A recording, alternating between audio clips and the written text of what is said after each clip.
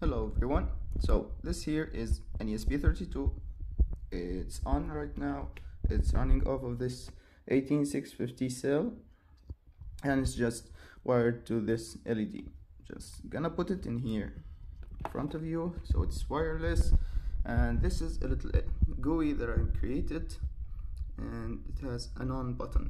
When I click on that on button, as you can see, the LED is on, off, on, off, green,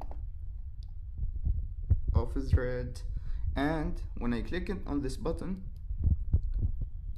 a message is sent. So I made some random messages to be sent whenever I'm clicking on this button, and so this is a two-way communication between my laptop running Python and the ESP32 over Wi-Fi. So let's see how it's done. This is a small GUI that I created to interact with an ESP32 and to demonstrate how a two-way communication between an ESP32 and a Python script running on your laptop, running on a Raspberry Pi, whatever, anything that can run Python, you can run that script on it and it could communicate with an ESP32 via Wi-Fi. So the way it's implemented is using sockets, and yeah, so basically we're not using any libraries or anything on the Python side. So this is a very simple GUI that's created using tkinter, which is Python's like default library for graphical user interfaces, and that's what GUI stands for, by the way.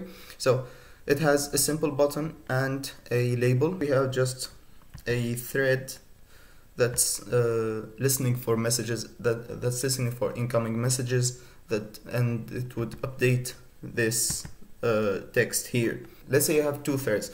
So these two threads would be, Python would be like switching between both of them, so that you think that you're running them in parallel, but you're running them pseudo parallelism. So they're not really in parallel, they're both running on a single core, but still you have perceived concurrence. If you need real concurrence and real parallelism, you need to use multiprocessing on Python.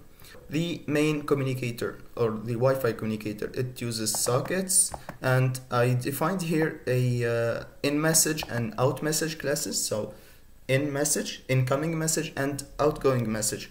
And these messages are like, mainly I could have made these just strings, normal variables, but I wanted to have the interface with this Wi-Fi communicator as expandable as possible without breaking it. So you don't have to modify a lot of code in order to add some flags and other variables in your sending and receiving procedures. So yeah, that's nice. Otherwise, so the Wi-Fi communicator, really simple thing. It has a maximum buffer, so the maximum length of bytes that could be received at once. So that's the maximum buffer size. This is the port that through it will communicate. So in order to establish communication, Wi-Fi communication with anything, you need always the IP address and the port. You can change this, just keep in mind, if you change it in here, you have to change it as well on the ESP32 side. They need to be the same. Basically how it works is that we have a sending queue and the receiving queue. And queues are a data structure that is a queue. So when you have like a restaurant and there's a queue in front of it, whoever comes first gets served first. And you can make these queues as big as you want on the Python side. You can define that by the max size, but by default I made it so that it's an infinite queue. So we have one thread that sends and one thread that listens. And to interact with these two threads, as you can see, these are like private methods, so you're not supposed to interact directly with these threads. You have this simple interface. So you either request a message from the communicator. So if there is a message that was received, i.e. it exists on the incoming queue, you get it, as well as the sending, like if you want to send message to the ESP32 or any other microcontroller or any other listening party, you put it in the outgoing messages queue, and the sender thread will know that there's a message to be sent, and it will send it. That's basically it on the Python side. Now for the ESP32 side, as you saw in the demo, I had a list of messages, really random messages. Just wanted to show you that there's something that's happening. So just put in like 10 random messages, and I randomly choose, whenever like the button is clicked, I randomly choose one of them and send it to the Python side. First we set up Wi-Fi communication. We connect to the Wi-Fi. We do not do that on the Python side because you're already connected, like since you open your PC or you're already connected through the OS or whatever. Yeah, if we're not connected, we keep on trying to connect to the client. This is a blocking line. We cannot go past this line. And then we start receiving messages. As you can see, it's the same interface as I said. Get message, get message. As you can see, if we received an N, we light that LED on. Otherwise, if we received F, or which stands for off, we turn it off. And by the way, I chose to send N and F for these two actions, but you can do whatever you want. It's up to you how to define the protocol that we use to communicate between these two. If the button is clicked, so if there's a rising edge on the button, what we do is that we choose a random index, and we choose one of these random messages that are here. And what we do, as I said, the same interface. We have send message, just like in Python. We have send message, and we send it to the Python side. Like I did on the Python side with the threads, I did here with the tasks, the RTOS tasks. So RTOS is a really big subject to tackle, and if you're not familiar with it, it could be such like a daunting topic to tackle. There's a really great tutorial or series of tutorials done by Sean Heimel. I'm sorry if I purged your name. I highly recommend that tutorial, but if you don't wanna know how RTOS works or anything, as I said, it's a simple interface. You send messages and you get messages, and that's it. If you wanna like treat this script as a black box, I did that for you. If you wanna understand how it works under the hood, it's okay. We have two queues.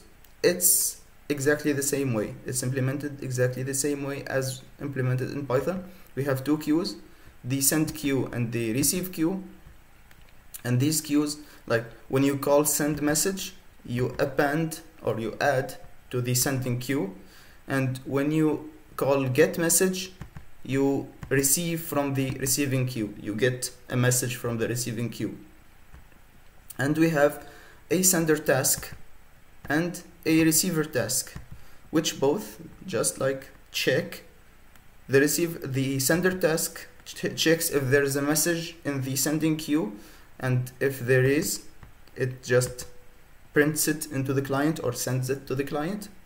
Otherwise, on the receiver task end, it just keeps on checking if there's any data available on the client side, and if it is available, it reads it and it sends it into the received queue. And that's basically it. And yeah, very basic stuff. Here it is. This is an ESP32 board that I had a client. I did like a project for a client, and it has the SIM 7000G module, which is a 4G module. Probably you're more familiar with the SIM 800 module, which only does 2G. So this does 4G. It's a really cool board, but at the end it's an ESP32 S2 with some additional ports and stuff, and most importantly a holder for an 18650 battery with an on-off switch, and I just like hooked some of its pins to an RGB LED, and if I open the GUI again, if I click, hopefully it works. It doesn't work. So why is that? Probably because I turned off, so I need to launch it again.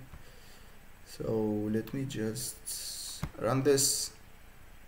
Okay, so turned on, it's on, turned off, it's off, and as you can see it starts off with no messages, but when I click a random message, hi, okay, two more to go. This is really stupid. These messages are really stupid, but so let's try to guess which one. So probably I would say, I don't know, I have no idea, and I have no way of telling, but I'll bet on so what. So hold up, it sent this message. Anyway, so guys, this is two-way communication between an ESP32 and a Python script. Really small GUI, just like probably it will probably you can start like a remotely controlled robot with a GUI like this, or whatever you want basically. Hopefully you find this video helpful.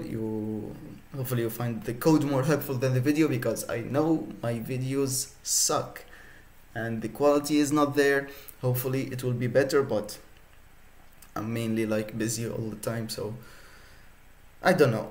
I'm not doing this YouTube. I'm not taking this YouTube thing seriously. I'm just doing it for fun, and whenever like I find a cool project, I just do it and share it online, because I like sharing my work. So yeah, see you guys in the next video, and keep on hacking on stuff.